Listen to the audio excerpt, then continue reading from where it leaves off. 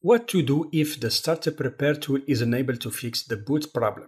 The first thing you can do is to run the SFC tool to scan the system for any damaged or corrupted system file or driver. If SFC finds a corrupted file, it will replace it with the original version.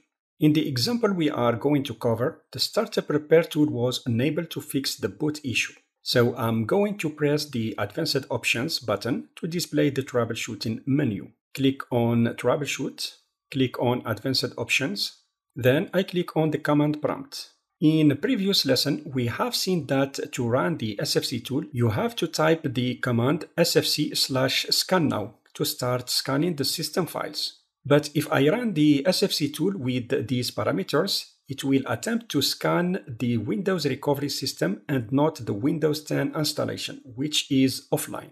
So I need to tell SFC not to scan the live system, but the offline Windows 10 installation by adding to the command the path to my Windows 10 installation. To do that, I use the bcdedit command.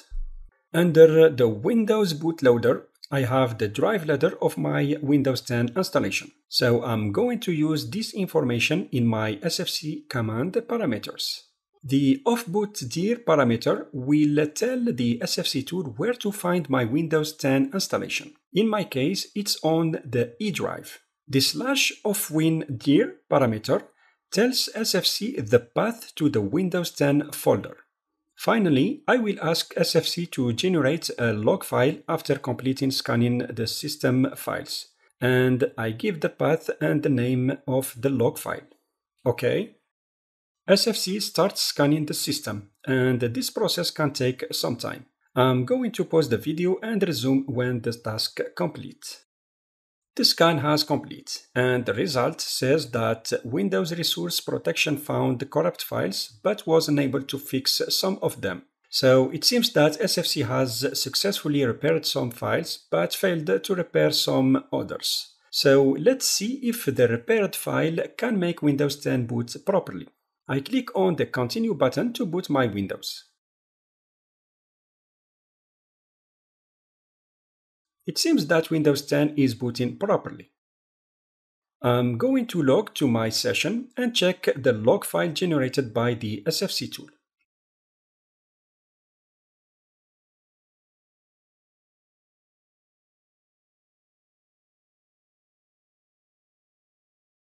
Here is the log file. Here is the result of the task performed by SFC.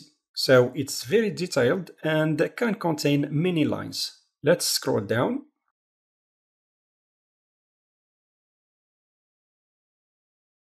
With all this information, I can't see at first glance what was the problem the SFC found and fixed it. So to find the problem quickly, I'm going to do a search on the keyword corrupt. Yes, there is something here.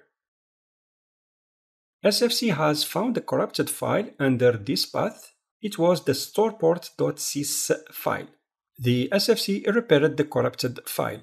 So when the startup repair is unable to repair the boot failure, the SFC tool can come in rescue and solve the problem.